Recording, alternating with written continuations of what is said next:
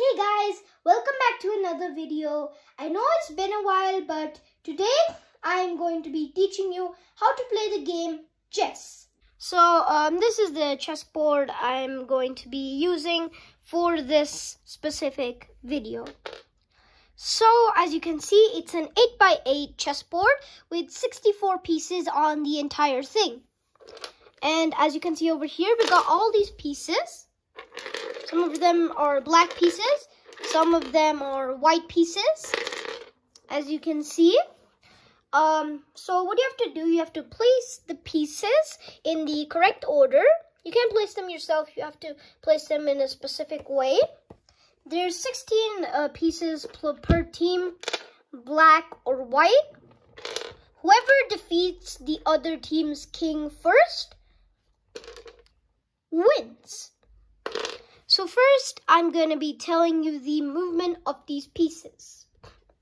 Okay, starting off, we have the pawn. It's normally placed over here, but we're going to talk about that later. It can move one space normally. However, on its very first turn, it can move two spaces. It can only move forward except of when it's cutting other things. So like in this situation, let's just say this pawn moved two spaces, this pawn moved two spaces, and now what you can do is that you can capture diagonally, putting your piece on this square and cutting the other piece. Now this piece is eliminated from the board. It probably will never be used again.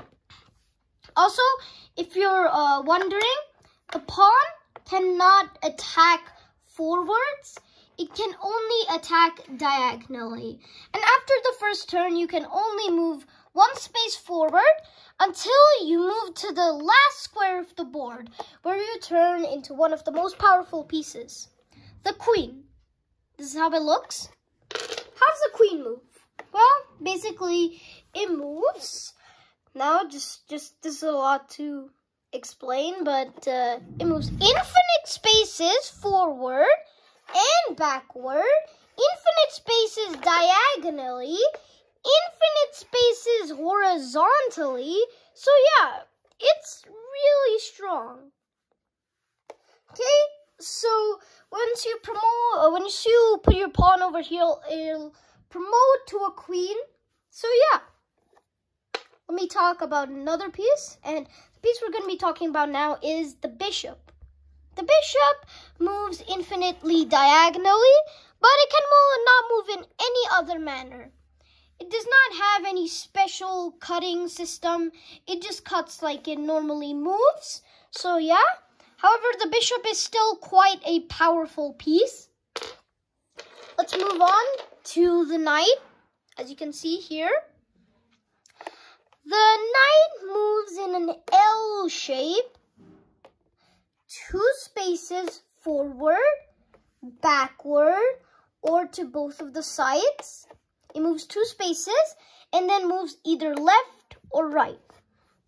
If that's too much to understand, it just moves like this, backwards as well. It can also move like this, and this. So it moves in an L shape. Let's move on to the rook. This is what the rook looks like. It can move infinite spaces forward, backward, and to the sides. However, it can not move any other way, and it captures like a, like a regular piece. Then we have the king. Now, you may be surprised by this if you've not seen chess before, but the king can only move one space in any direction. Yeah, just one space. However, it can move in any direction, and it can capture anyway as long as it's in its range. However, the king is the most powerful piece, because if you lose the king, you lose the game. Now let me show you how these pieces are placed on the board. Let's start off with putting black pieces. So the pawns come in this like kind of line, as you can see over here. This entire line will just be filled with pawns. So I'm just going to place down every single pawn over here according to the line. And as you can see, every pawn is put in this line. Now, what we can do, we put the rooks on the sides, like this, rooks on the sides. We put the knights behind the rooks, like this. Then we put the bishops after that. Now, as you can see, these little letters over here, put the king on E and put the queen on D. Now, just do the same thing, but for the other side. Also, you want to make sure the position of these cannot change. The pawns have to be on the second row. These have to be in the exact configuration as I'm telling you right now, if you're playing like real, regular chess.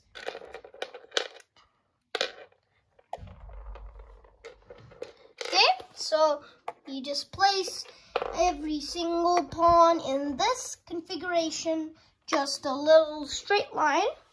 Then we place our rooks on the sides, knights near the sides, bishops here, king on the E, and queen on the D. We have successfully made our board. You can take a screenshot right now or something if you like. This is the entire board configuration. You can be playing two players, like this is black, this is white. Also, one thing, white always plays first in chess for some reason. So yeah, you can just start playing, like move this, this. Also, by the way, the opening that I'm showing you, yeah, openings, they're basically just like, you know, openings. It's the start of the game, popular starts of chess games. This is actually quite a popular one, not too popular, but starting like this, the king's pawn 2 spaces, and the enemy also does king's pawn 2 spaces. This is a really common opening. A gambit is when the teams sacrifice material to achieve a higher purpose, like something really high purpose. This isn't very high purpose right now, but still, that's what a gambit is, basically. So, yeah, you've pretty much got the rules of chess. And this is why the pawn promotes to a queen at the end of the board. It's actually pretty hard when you have all of these pieces over here.